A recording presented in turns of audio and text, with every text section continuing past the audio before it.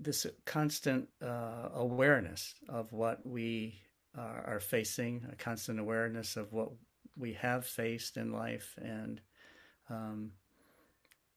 we need to still stay there. And there's a way that I think we can touch very gently our traumas and touch the wounds and um, not continuously delve into the pain of the trauma, but see the beauty that is surrounding that in the sense of that collateral beauty, that the beauty that exists around sorrow and suffering, in the sense of how we have all been able to, we're still here because we overcame the great sufferings that we have faced in our lives.